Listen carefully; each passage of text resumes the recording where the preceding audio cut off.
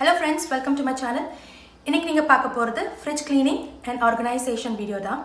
நான் every month once வந்து என்னோட fridge clean பண்ணிடுவேன். So இன்னைக்கு நான் organizingம் பண்ண போறேன். So வாங்க நான் எப்படி பண்றேன்னு பார்க்கலாம்.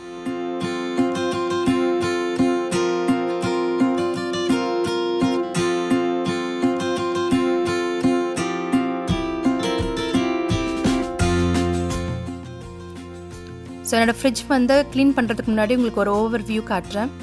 So the before picture.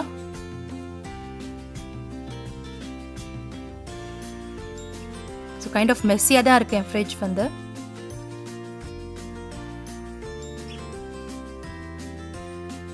So freezer sectionல இருக்கிற எல்லா frozen items-யும் எடுத்து வச்சிட்டு எதெல்லாம் expire ஆயிருக்கோ அதெல்லாம் பார்த்துட்டு trash பண்ணிட போறேன். So complete-ஆ இதெல்லாத்தையும் எடுத்து வச்சிடுறேன் வெளிய. So that clean பண்றதுக்கு ரொம்ப ஈஸியா இருக்கும். So next பாத்தீங்கன்னா நான் fridge section எல்லாத்தையும் நான் வந்து எடுத்து வைக்கிறேன் வெளிய.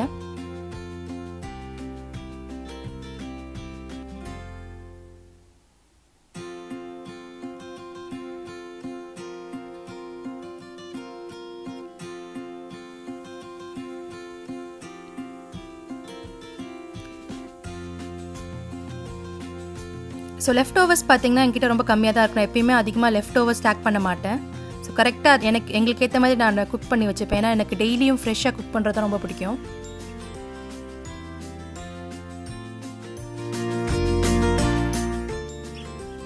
So fridge குள்ள இருக்கிற எல்லா ஃபுட் ஐட்டம்ஸும் எடுத்து நான் கவுண்டர் டாப் மேல வச்சிருக்கேன். So இதெல்லாம் வந்து பழசு and expire item இதெல்லாம் பார்த்து நான் trash பண்ணிட்டேன் கம்ப்ளீட்டா. So once நான் fridge-ஐ வந்து deep clean பண்ணதுக்கு அப்புறம் எல்லாத்தையும் எடுத்து நான் organize பண்ணிடுவேன். So பாத்தீங்கன்னா கம்ப்ளீட்டா என் fridge-ஐ clean பண்ணிட்டேன். உங்களுக்கு clean பண்றதுக்கு மார்க்கெட்ல நிறைய ப்ராடக்ட் கிடைக்குது. பட் ஆனா இது நானே DIY பண்ண சொல்யூஷன் தான் யூஸ் பண்ணி நான் fridge-ஐ clean பண்ணியிருக்கேன். So that உங்களுக்கு டாக்ஸின்ஸ் and chemicals-லாம் ரொம்ப கம்மியா இருக்கும். ஏன்னா நான் வந்து கம்ப்ளீட்டா நேச்சுரல் ப்ராடக்ட்ஸ் யூஸ் பண்ணி தான் நான் அதை clean பண்ணியிருக்கேன். ஆக்சுவலி பாத்தீங்கன்னா நான் clean பண்ணும்போது என்னோட கேமராவோட பேட்டரி டெட் ஆயிடுச்சு. ஸோ அதை நான் ரியலைஸ் பண்ணவே இல்லை. ஸோ அதனால தான் என்னால் வந்து அதை கேப்சர் பண்ண முடியல. நான் என்னெல்லாம் போட்டு க்ளீன் பண்ணேன்னா இந்த ஸ்ப்ரே பாட்டிலில் ஒரு ½ கப் டிஸ்டில் வாட்டர் வினிகரும் ½ கப் வந்து பிளெயின் வாட்டரும் அதுக்கப்புறம் 4 drops ஆஃப் எசென்ஷியல் ஆயில், அதாவது லாவெண்டர் ஆயில் யூஸ் பண்ணேன். எசென்ஷியல் ஆயில் யூஸ் பண்ணுங்கள், இல்லைன்னா வந்து உங்களுக்கு வினிகரோட வாசனை வந்து அப்படியே ரொம்ப ஸ்ட்ராங்காக இருக்கும் உங்கள் ஃப்ரிட்ஜில். ஒரு 4-5 நாளைக்கு அப்படியே இருக்கும். ஸோ எசென்ஷியல் ஆயில் யூஸ் பண்ணி ஆட் பண்ணிக்கோங்க. அண்ட் இந்த மைக்ரோ ஃபைபர் கிளாத்தை வச்சு க்ளீன் பண்ண ஈஸியாக உங்களுக்கு வந்து என்ன ஸ்டெயின் இருந்தாலும் ஈஸியாக. நெக்ஸ்ட் ஸ்டெப் பார்த்தீங்கன்னா நான் ஃப்ரிட்ஜை ஆர்கனைஸ் பண்ண போகிறேன். ஸோ அதுக்கு இந்த நான் கண்டெய்னர்ஸ் யூஸ் பண்ண போகிறேன். இதை பார்த்தீங்கன்னா நான் அமேசான்லேருந்து வாங்கினேன். இந்த கண்டெய்னர்ஸோட லிங்க்கை நான் கீழே டிஸ்கிரிப்ஷன் பாக்ஸில் போடுறேன். ஸோ உங்களுக்கு வந்து ஹெல்ப்ஃபுல்லாக இருக்கும்.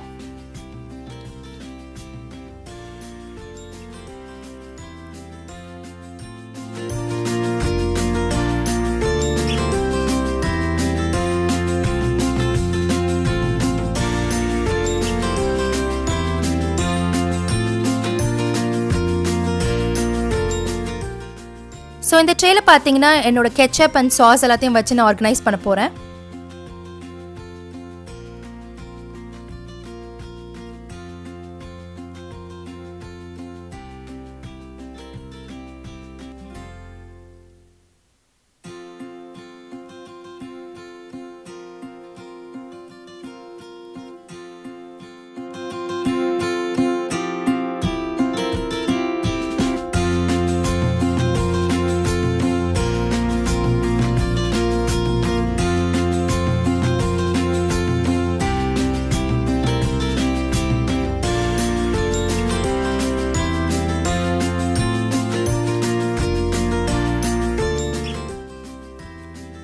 நான் எப்படி ஆர்கனைஸ் பண்ணியிருக்கேன்னு உங்களுக்கு நான் காட்டுறேன்.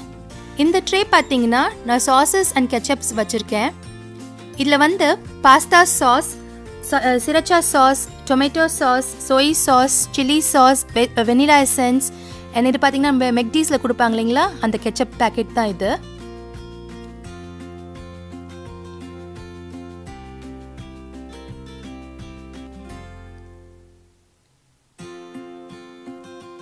அண்ட் இங்கே பார்த்தீங்கன்னா இட்லி மாவு ஸ்டோர் பண்ணியிருக்கேன்.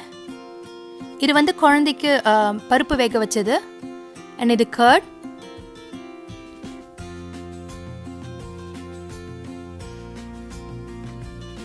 இந்த ட்ரே பார்த்தீங்கன்னா bread tray, hamburger bread and normal bread வச்சுருக்கேன்.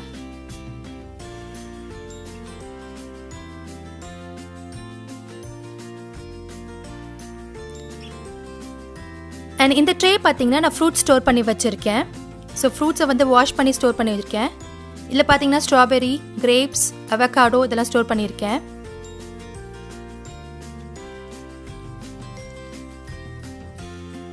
அதுக்கு கீழே இருக்கிற ஷெல்ஃபில் பார்த்தீங்கன்னா நான் எக் ட்ரே ஸ்டோர் பண்ணியிருக்கேன். இதில் வந்து எனக்கு எவ்வளோ எக்ஸ் இருக்குன்னு ஈஸியாக தெரியும் இதில். அண்ட் பக்கத்தில் பார்த்தீங்கன்னா சாஃப்ட் ட்ரிங்க்ஸ் வச்சுருக்கேன். ஸோ உங்களுக்கு அவ்வளோவா இடத்தையும் அடைக்காது, அழகாகவும் இருக்கும். அண்ட் இதுக்கு கீழே இருக்கிற ஷெல்ஃப் பார்த்தீங்கன்னா டெய்ரி ப்ராடக்ட் ஸ்டோர் பண்ணுறதுக்கான ஷெல்ஃப் இது. இதில் milk and cheese product store பண்ணியிருக்கேன். பன்னீர் வச்சுருக்கேன். என் பையனோட சீஸ் ஸ்டிக் வச்சுருக்கேன்.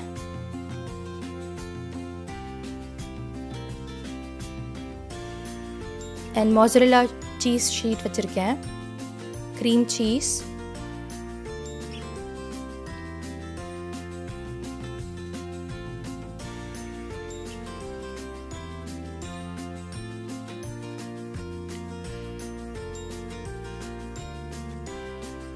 அண்ட் இந்த டப்பாவில் பார்த்தீங்கன்னா நான் ஜிஞ்சர் ஸ்டோர் பண்ணி வச்சுருக்கேன்.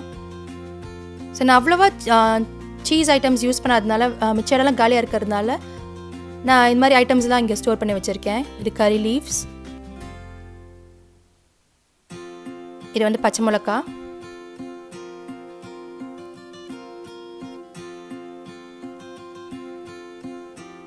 அண்ட் இது வந்து கொரியாண்டர் லீவ்ஸை வந்து கட் பண்ணி வச்சுருக்கேன்.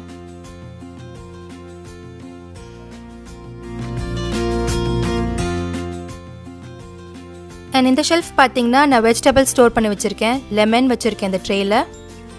அண்ட் சில வெஜிடபிள்ஸ், கேரட்ஸ் அது மாதிரிலாம் வச்சுருக்கேன். லெட்டஸ். நான் எவ்ரி சண்டே வந்து க்ராசரி ஷாப்பிங் போவேன். அண்ட் இன்றைக்கி பார்த்தீங்கன்னா வெனஸ்டே ஈவினிங். ஸோ இன்னும் 2-3 டேஸ்க்கான காய்களை தான் இங்கே ஸ்டோர் பண்ணி வச்சுருக்கேன். நெக்ஸ்ட் ஷெல்ஃபில் பார்த்தீங்கன்னா ஒரு ட்ரேயில் தக்காளியும் அதுக்கப்புறம் பிரிஞ்சாலும் வச்சுருக்கேன்.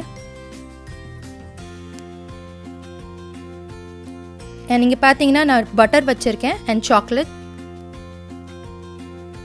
அண்ட் இங்கே பார்த்தீங்கன்னா நான் மில்க் ஸ்டோர் பண்ணியிருக்கேன். இது வந்து 2% அண்ட் ஹோல் மில்க் இது. அண்ட் ஹர்ஷீஸ் சாக்லேட் சிரப் வச்சுருக்கேன். ஸோ அதுக்கு கீழே இருக்கிற செக்ஷனில் பார்த்தீங்கன்னா நான் ஜாம் ஸ்டோர் பண்ணியிருக்கேன், சால்சா ஸ்டோர் பண்ணியிருக்கேன். இது வந்து சிப்ஸோட சாப்பிட நல்லாயிருக்கும். இது பிக்கல் அண்ட் இது வந்து ஜிஞ்சர் கார்லிக் பேஸ்ட் இங்கே வச்சுருக்கேன். அண்ட் அதுக்கு கீழே இருக்கிற செக்ஷன் பார்த்தீங்கன்னா ஜூஸஸ் வச்சுருக்கேன். இந்த பீச் ஜூஸ், லெமனேட், ரான்ச் வச்சுருக்கேன். ஸோ ஃப்ரிட்ஜ் செக்ஷன் முடிஞ்சது. நான் ஃப்ரீசரை எப்படி ஆர்கனைஸ் பண்ணியிருக்கேன்னு காட்டுறேன் வாங்க. இது வந்து யாம், நம்ம ஊர் கருணக்கிழங்கு. இது வந்து பட்டாணி அண்ட் முருங்கைக்காய். இதெல்லாம் எங்களுக்கு அவ்வளோ ஃப்ரெஷ்ஷாக கிடைக்காது. ஸோ ஃப்ரோசனாக தான் நான் யூஸ் பண்ணி ஆகணும்.